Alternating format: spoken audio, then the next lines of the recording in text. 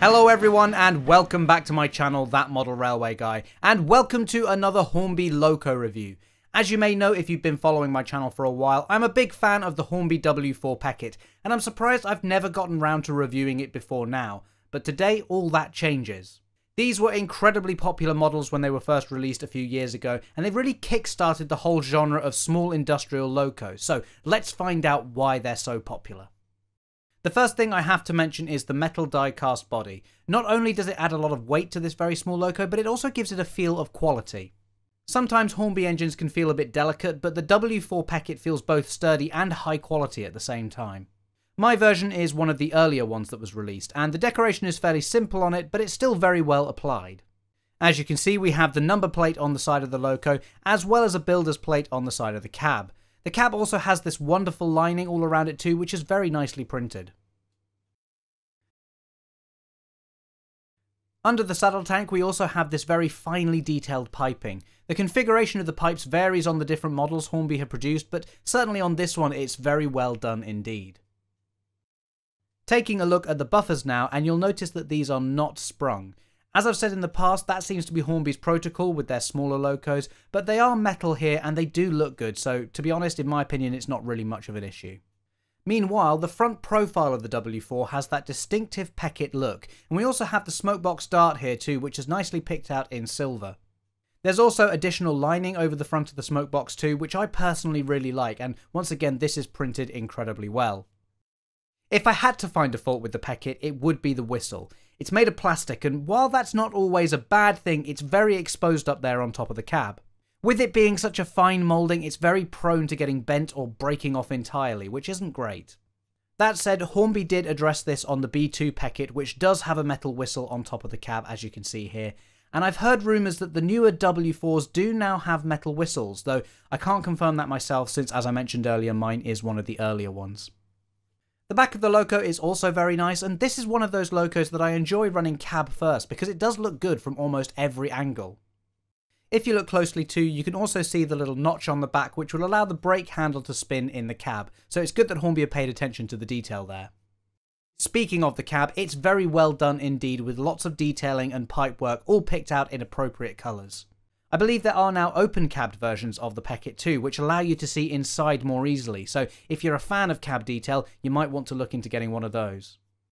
So that's the detail on the Peckett, and it really is a charming little engine. But the story doesn't stop there, because despite this being a tiny loco, they are renowned for being incredible runners, as I'll demonstrate now.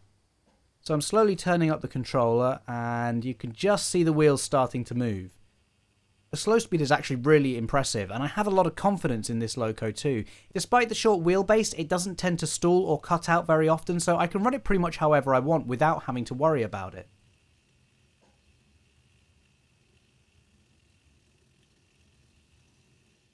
Going a bit faster now, and you can see it's a good, smooth and consistent runner. It's also very quiet too. I mean, there's barely any motor noise, and it's really just the sound of the wheels turning on the rolling road.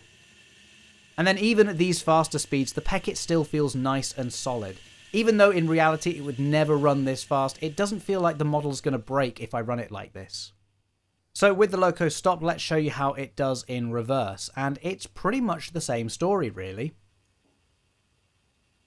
Again, the slow speed is good, very smooth, consistent running, and I have to admit the rods on the wheels and the cylinders look great when they're in motion.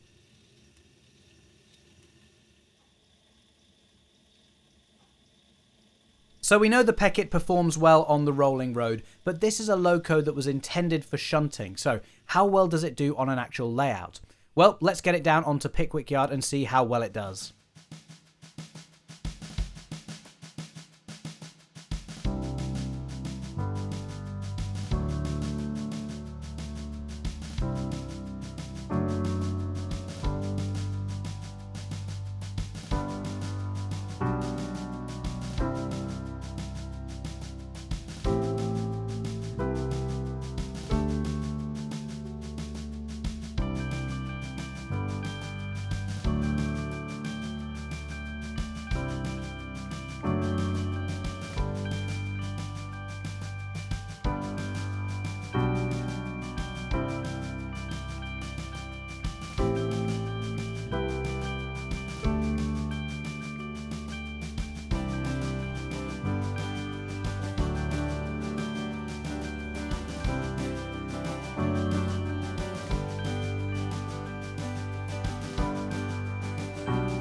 The W4 Peckett really does look at home here, and it's easy to see why this loco was the inspiration for so many micro layouts to be built. Not only is it small and good looking, but it also runs really well over pretty much anything you throw at it. Take my layout for example. There's 3 very old Insel frog points back to back on it with large plastic frogs, and the Peckett handles them with ease. Normally I'd say it's surprising for a loco with such a small wheelbase, but then remember we saw the same thing with the Ruston 48DS too.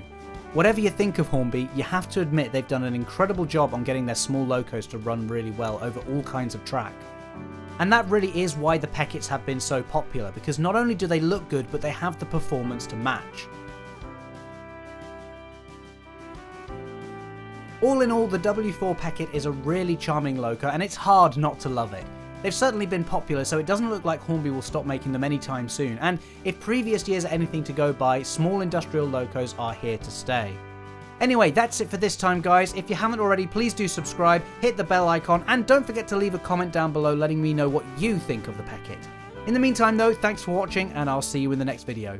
Bye!